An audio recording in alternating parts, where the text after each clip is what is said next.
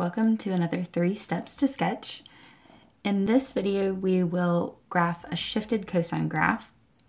Y equals 1/2 cosine 2x plus 1. And so looking at this, you'll notice that the shift is vertical. It does not have a phase shift because we see the input of the cosine function is simply 2x. So we're really just dealing with a vertical shift here. All right, so here's our outline and our reminder of our equation. All right, we see this is in the general form, y equals a cosine bx minus c plus d. Okay, of course, c is 0. We mentioned that earlier. But knowing this will help. We know that we do have a shift and we'll want to account for that. It's a vertical shift, that plus 1 at the end.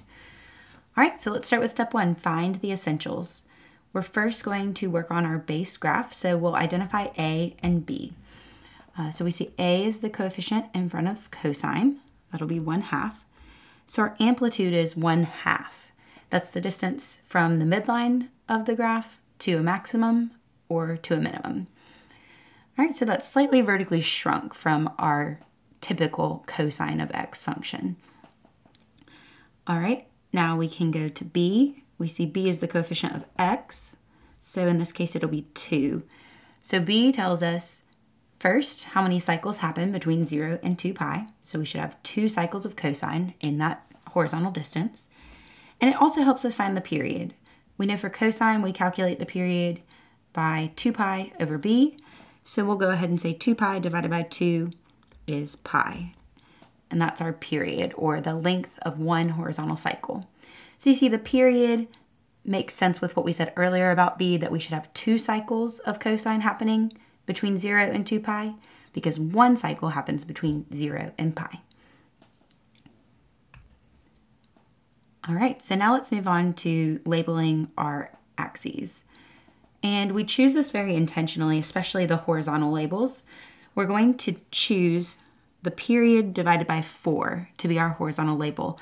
And this ensures that all of our key points in the next step of the base pattern will align with how we've labeled our tick marks. You could choose anything, but we choose very intentionally so that we have a nice, neat looking graph and so that it's just easy for us. Okay, so we'll count by period divided by 4, so that's pi divided by 4. All right, and then for our vertical tick marks, 1 usually works really well, so that's what we're going to use here. Let's go ahead and take a minute to label. So for the horizontal tick marks, let's count by pi over 4. So we have 1 pi over 4, 2 pi over 4, which reduces to pi over 2, 3 pi over 4, 4 pi over 4. Okay. A quick check here, your 4th tick mark with this setup for scale labels should always match your period. That's a good way to double check that you're on the right track.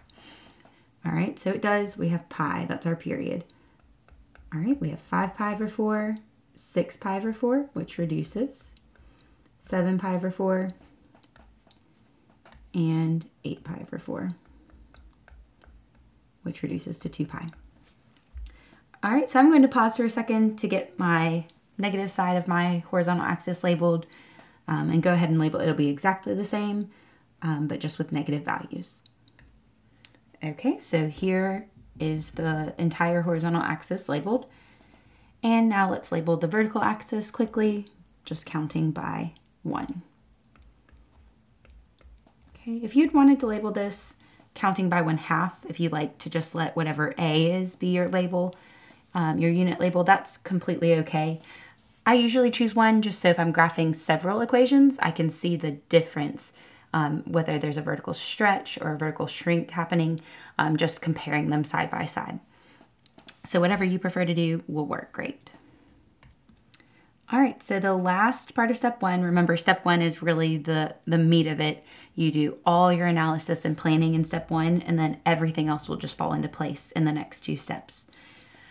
So our final part is to identify our shifts. And so again, looking back at our general form equation, we said that we do not have anything. It's just 2x. It's not minus or plus anything. So we actually do not have a phase shift C over B, well, C is 0, so we would put 0 or just nothing there. We don't have any horizontal movement going on, so we'll just put 0. But we do have D equal to a positive 1. And if you want to make yourself a note, this means you're going to move your base pattern up 1. So we'll do that in step 3. All right, so that's step 1 wrapped up. We have found all these essential information, and we've analyzed, and we are ready to get a nice looking graph. So step 2, let's plot our base pattern. So this is not the final graph. Make sure that you plot this lightly because we will be shifting it in step 3. You may want to even use a different color. I like to do that. All right, so the base pattern for cosine, and notice this one is not got a negative out front, so it's not reflected. It's your traditional base pattern. So it will be maximum, 0, minimum, 0. Okay, and our maximum we know will happen on the y-axis. Again, this is our base graph, not shifted yet. So it will happen on the y-axis, and its y-coordinate will just be a. So 0, 1/2 is our first point. This is the maximum of our base graph.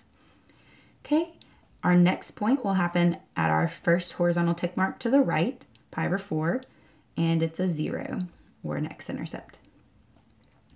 Okay, then our next base pattern point will be a minimum. It's going to happen at pi over 2, and it's just the opposite value of a for its y-coordinate, so it's negative 1/2. Okay, we're rounding out our pattern at the third horizontal tick mark to the right of the origin, and it's another x-intercept. And let's go ahead and put the first point, our next maximum, so that starts the next cycle. That'll just help us when we're sketching. All right, so this is our base pattern, and that's all we really need to do in step 2. Step 3, we will shift, sketch, and repeat. Okay, so if we had multiple shifts, we could do both of them at the same time. We're just going to be applying these shifts to the green intermediate points from step 2. But really all we have to do here is move everything up 1, and those will be our final points for one cycle of our graph. So take each green point, shift up 1 unit, and we'll make these points bigger because we know these are going to be our final points.